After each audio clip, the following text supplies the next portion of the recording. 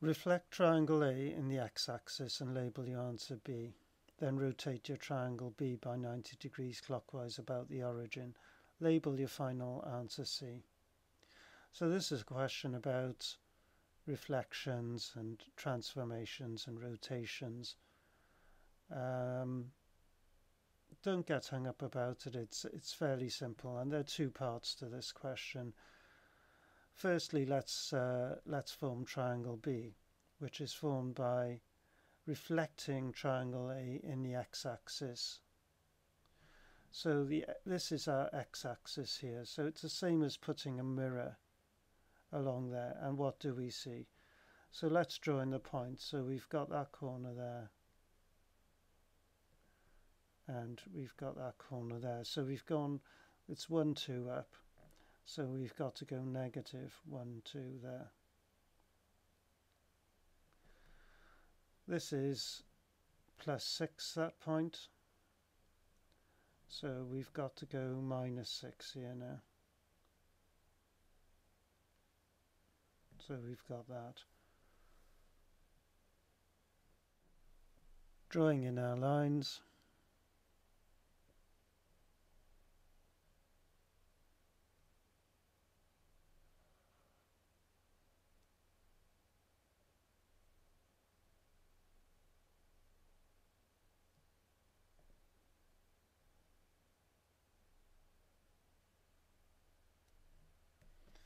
We've got that, and it says basically to label it answer B.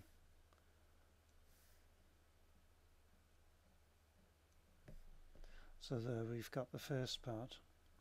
Then it says, then rotate your triangle B by 90 degrees clockwise around the origin.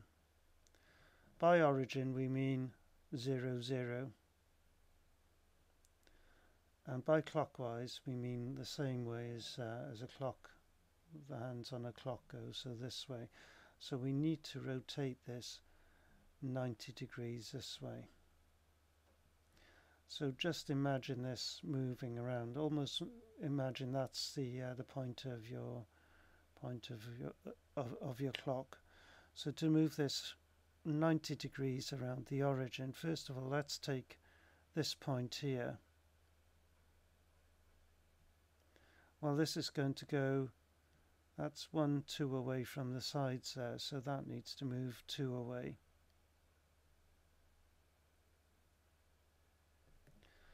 Now that whole line rotates through 90 degrees. So if that line itself was rotating through 90 degrees, then that's 1, 2, 3, 4. So it's 4 from this point. 1, 2, 3, 4. So let's mark that there.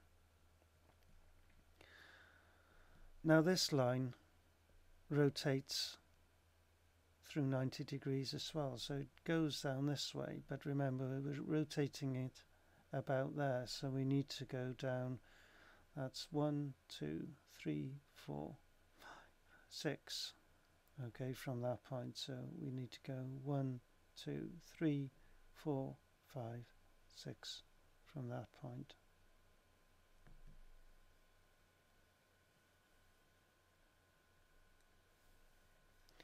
Drawing in our lines. Got that.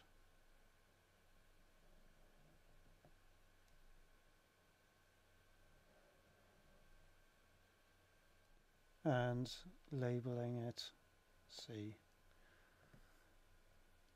And that's your answer.